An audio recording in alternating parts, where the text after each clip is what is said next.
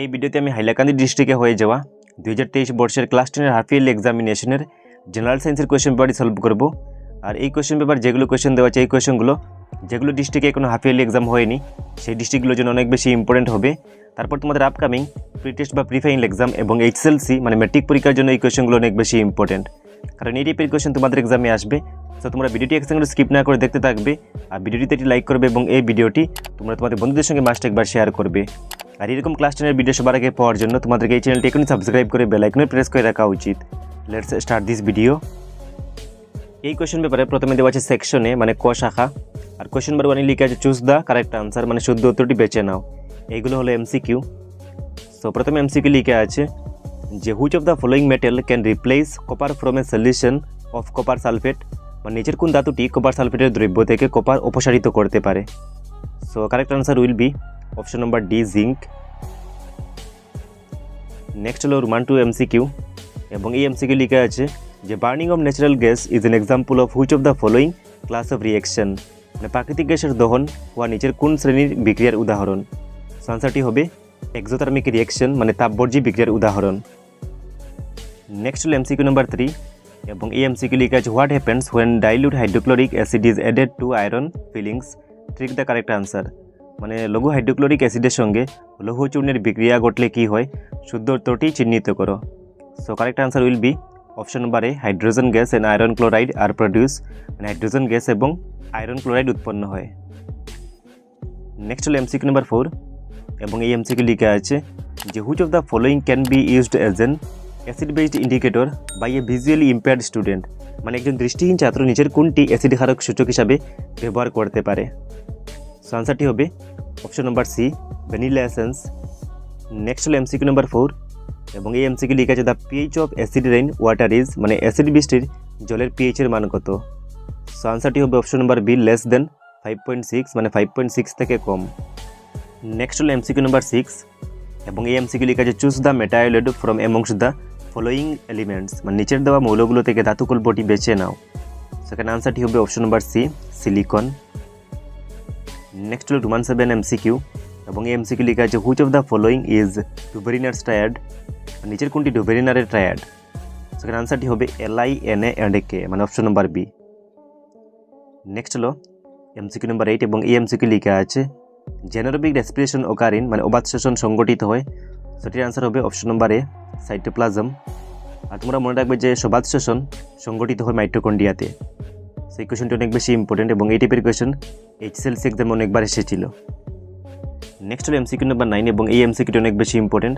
সেই এমসিকিউ লিখে আছে the autotrophic mood of nutrition requires, মানে স্বপোষিত পুষ্টির জন্য প্রয়োজন। সো স্বপোষিত পুষ্টির জন্য প্রয়োজন কার্বন ডাইঅক্সাইড ইন ওয়াটার, তারপর ক্লোরোফিল, তারপর সানলাইট। তার মানে আনসারটি হবে অল অফ দ্য অ্যাবাভ, মানে উপরের সব কটি। নেক্সট হলো এমসিকিউ নাম্বার 10 এবং এই এমসিকিউ লিখে আছে the amylase contained by our saliva is called, মানে আমাদের লালাতে থাকা উৎসেচকগুলোর নাম কি। সো আনসারটি হবে অ্যামাইলেজ, মানে অপশন নাম্বার এ।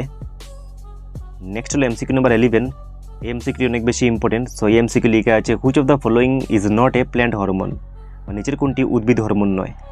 সো এখানে অক্সিন, তারপর সাইটোকাইনিন, তারপর অ্যাবসিসিক অ্যাসিড, এই তিনটি হলো প্ল্যান্ট হরমোন মানে উদ্ভিদ হরমোন, বা থাইরক্সিন এটি হলো human hormone. So correct answer will be option number C. Next MCQ number 12 লিখে আছে the part of the brain responsible for maintaining posture and balance of the body, তার মানে অঙ্গভঙ্গি ও দেহের সমতা রক্ষার জন্য দায়ী মস্তিষ্কের অংশটির নাম কি হবে। সেটির আনসার হবে সেরেবেলাম। এই কোয়েশ্চনটি অনেক বেশি ইম্পর্টেন্ট এবং এই টাইপের কোয়েশ্চেন তোমাদের ম্যাট্রিক পরীক্ষায় এসে থাকে। নেক্সট এমসিকিউ চলে যাই। সো নেক্সটে দেওয়া আছে যে in evolutionary terms we have more in common with, মানে বিবর্তনের দিক দিয়ে আমাদের সাথে বেশি মিল আছে। সেটির আনসার হবে option number A Chinese school বয়, মানে একটি চীনা স্কুলের ছেলে। এই কোয়েশ্চনটি অনেক বেশি ইম্পর্টেন্ট। নেক্সট হলো এমসিকিউ নাম্বার 14 এবং এই এমসিকিউ লিখে আছে যে if A cross is made between the plants having TT মানে tall and small TT ড্রাউভ generation composition, what type of plant will obtain in the next generation, মানে যদি জিনীয় গাঁথুনি লম্বা টিটি এবং খর্বকা টিটি যুক্ত গাছের মধ্যে সংকরণ ঘটানো হয় পরবর্তী অপত্য বংশে আমরা কী ধরনের গাছ পাবো। সেটির আনসারটি হবে অপশন নাম্বার বি অনলি টল, মানে কেবল লম্বা, মানে কেবল আমরা লম্বা গাছ পাবো। নেক্সট হলো এমসিকিউ নাম্বার 15 এবং এই এমসিকিউ লেখা আছে যে what should be an object be placed in front of A convex lens to get A real image of the size of the object. মানে বস্তুর আকারের সমান সদ্বিম্ব পেতে হলে উত্তল লেন্সের সম্মুখে কোথায় বস্তুটি স্থাপন করতে হবে। সেটির আনসার হবে option number B, at twice the focal length, মানে ফোকাস দৈর্ঘ্যের দ্বিগুণ দূরত্বে। এই কোয়েশনটি অনেক বেশি ইম্পর্টেন্ট এবং এই কোয়েশনটি ম্যাট্রিক পরীক্ষায় এসেছিল। নেক্সট এমসিকিউ লেখা আছে যে no matter how far you stand from a mirror your image appears erect, the mirror is likely to B. মানে আয়নার সামনে যেখানে তুমি দাঁড়াও না কেন তোমার প্রতিবিম্ব হারা থাকে। সম্ভবত আয়নাটি কী হবে? So আয়নাটি either plane or convex, মানে হয় সমতল নয় উত্তল। এই কোয়েশনটি অনেক বেশি ইম্পর্টেন্ট। এই কোয়েশন পেপারের কোয়েশনগুলো অনেক বেশি স্ট্যান্ডার্ড, সেই কোয়েশনগুলো তোমাদেরকে ভালো করে দেখতে হবে।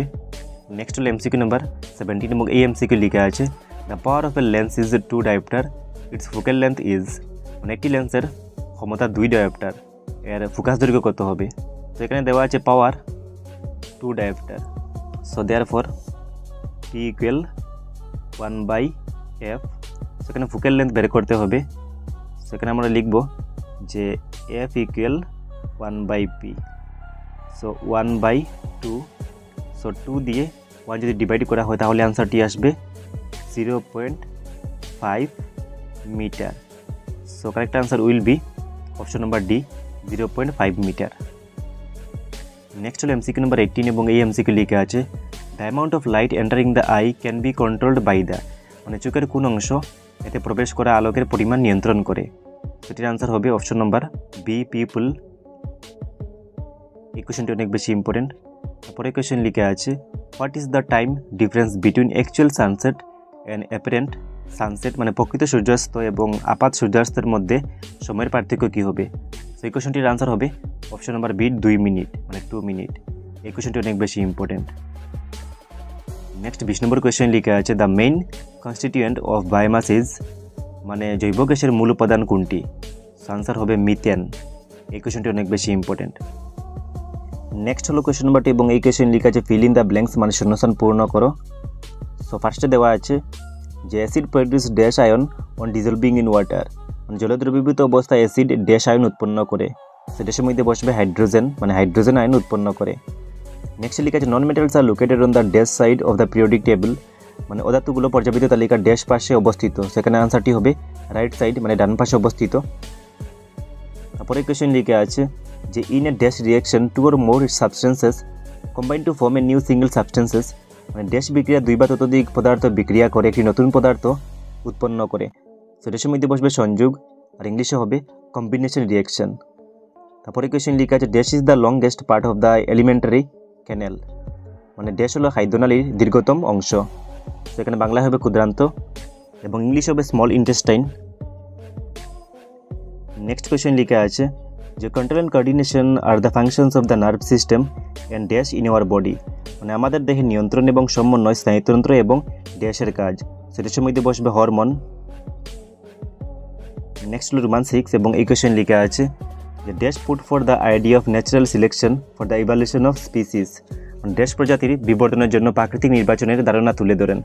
সেখানে আনসারটি হবে চার্লস ডারউইন। তারপরে কোয়েশন লেখা আছে dash is the ratio of height of image to height of object.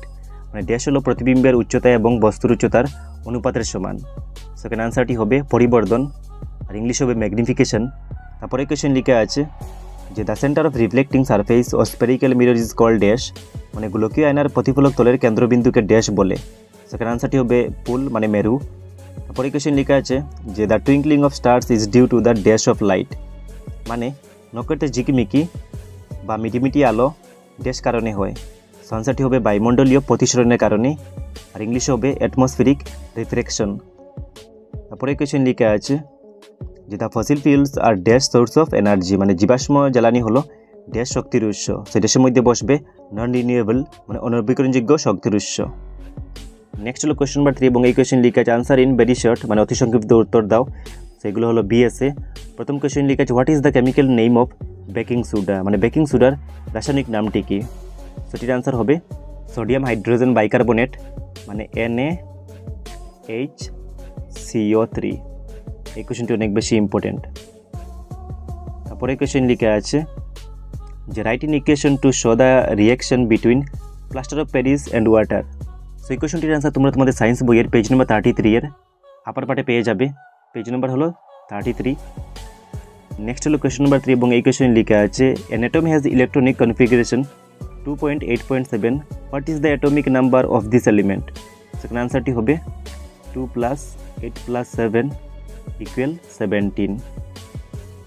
আর বেঙ্গলিতে লেখা আছে একটি পরমাণুর ইলেকট্রনীয় সংখ্যা হলো 2.8.7, এই মৌলটির পারমাণবিক সংখ্যা কত? অ্যান্সারটি হবে 17।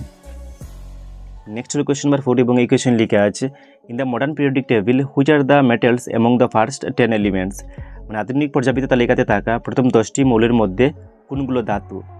সেখানে আনসারটি হবে লিথিয়াম অ্যান্ড বেরিলিয়াম। তারপরে কোয়েশ্চন লেখা আছে যে name the structural and functional unit of kidney, মানে বৃক্কের গঠনগত এবং কার্যগত বা কার্যকরী এককের নাম কি হবে? আনসারটি হবে নেফ্রন। তারপরে কোয়েশ্চন লেখা আছে what are the two components of the central nerve system, মানে কেন্দ্রীয় স্নায়ুতন্ত্রের দুটি উপাদান কী কী? আনসার হবে ব্রেইন অ্যান্ড স্পাইনাল কর্ড, আর বাংলা হবে মস্তিষ্ক এবং স্নায়ুরজ্জু। নেক্সট কোয়েশ্চন লেখা আছে যে how many pairs of chromosomes R present in human beings, মানে মানুষের দেহে কত জোড়া ক্রোমোজোম থাকে? তো তোমরা মনে রাখবে যে 22 পেয়ার থাকে, মানে 22 জোড়া। আর আরেকটি ইম্পর্টেন্ট কথা হলো যে এক জোড়া সেক্স ক্রোমোজোম মানে যৌন ক্রোমোজোম থাকে, এই কথাটি তোমরা মনে রাখবে।